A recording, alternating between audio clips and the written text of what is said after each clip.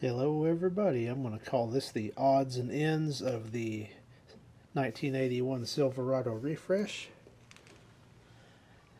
Sometime back I had found a new old stock turn signal for the bumper, and that looks so good. I had to get one for this side, but it took many years to find it. Let's go ahead and get that changed out. There's the new old stock GM. It appears to be from 1993. So this truck would have been 12 years old when that was made. Just 3 9/32 screws, one here, and one here. This lower panel has a crack in it, and I happen to have a new old stock one reproduction to put in here. It was binding up against this bottom screw, so I had to go ahead and take that out. So it's a good opportunity to swap that out right quick.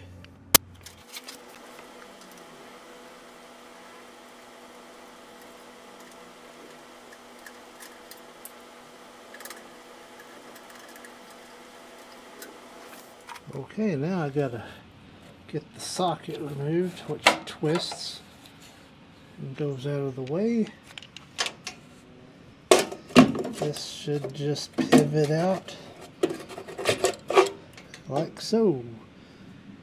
Not a big deal. Let's go ahead and get the new one out of the box. There it is. Awesome. What I'm going to have to do is take these clips off of this one and move them to the replacement. They just pull off and simply slide onto the replacement.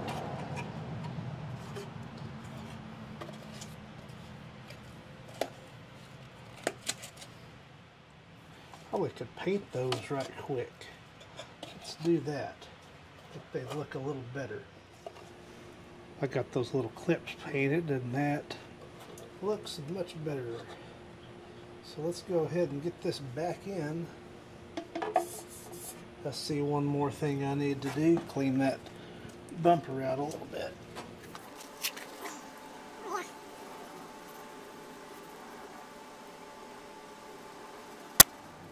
Alright, let's get this reinstalled.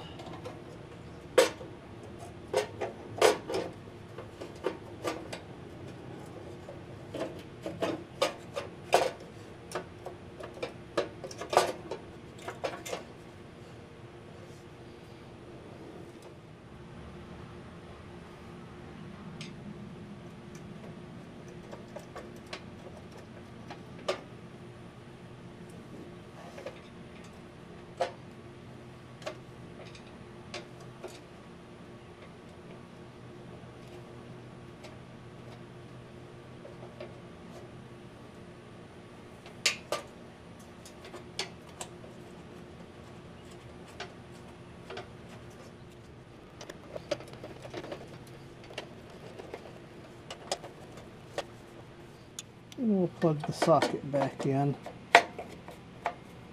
Just locks into place, and that looks a heck of a lot better even on that side.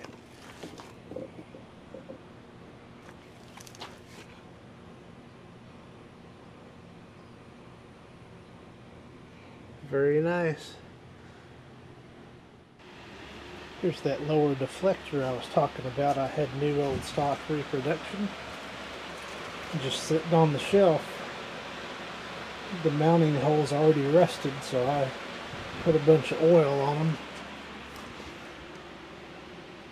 So that should help those out a little bit, maybe.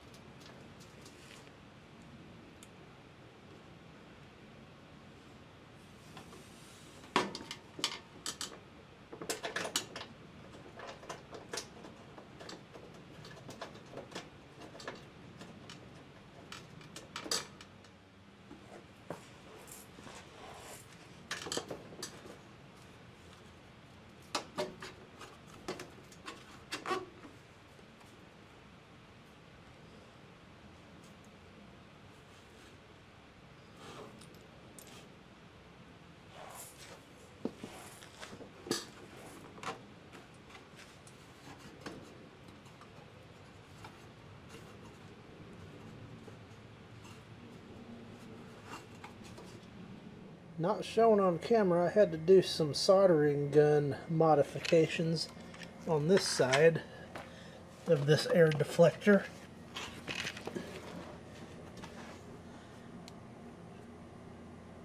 So that bolt to the next two over, because this side didn't want to fit at all.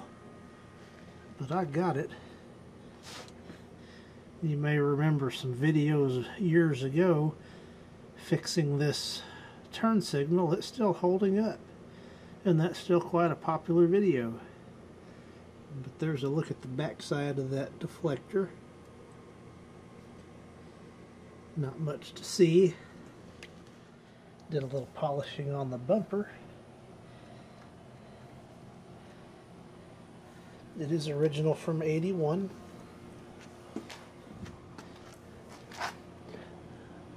But looks real good with that turn signal replaced over here. That looks pretty good to me. This one's still original. I haven't had an issue with this side yet. But that's what the original socket looks like. Some of my bits and pieces are finally coming in. Here's the new stainless steel trim for the carpet panel, so I'm going to pop those on right quick. I've already got the old piece off. Come back here in a little bit. While I had the door panel carpet off, I had ordered some touch-up spray paint in the 30 dark blue metallic, which is pretty close. It's a little bit lighter than the original, but quite acceptable for this use. Recall that section of primer I had there. I've got that covered up and cleaned up, and everything's in good shape. So I'll put the carpet panel back on now. The next miscellaneous item is this panel. It ended up being a little bit too chewed up for my liking right there. So I took a chance on getting a replacement. As you can see, they actually did a good job. Got this also from USA 1. So I'm going to pop this in, and that should complete that section. Here is that new piece of trim installed. Doesn't quite lay down just flat. And see here, that dimmer switch sticks out plenty far enough. And I used some white paint, just like I did on that electronic spark control emblem, and put some white paint back in the brake release. The hood's fine, so all that's good. And here's the door panel all completed. Touched that paint and everything, so that looks pretty sharp. One item not shown that I installed was a new coat hook. The old one was kind of broken, and it didn't really hold any weight. It was snapped right off where the screw goes in, so I got that from LMC Truck, and I can't tell any difference between that and an OEM. So they did a pretty good job, whoever manufactured that, on the reproduction part. One thing of note, I did paint that panel that goes right under the steering column with that touch-up paint I got, and it looks to be a pretty darn good match. So I might get some more and respray the bottom section of the dash. It's got some spots that need a little help here and there. That's where our garage door opener was mounted back in the 80s, and it took the paint off right there. So that would be one spot especially that would be nice to touch that up. So I did a quick sanding and cleaned it up real well and sprayed it with that blue touch-up paint, and looks pretty good to me. Looks much better than that bad spot that was there. So now perhaps I can take the ashtray out and the glove box out and tidy those up a bit. And this little section here, see, that does need a little respray. So we're just about ready to call this little project finished up for now. Never done with an old truck, but I got all the parts installed that I had, so we'll wrap this up pretty soon. Thank you for watching.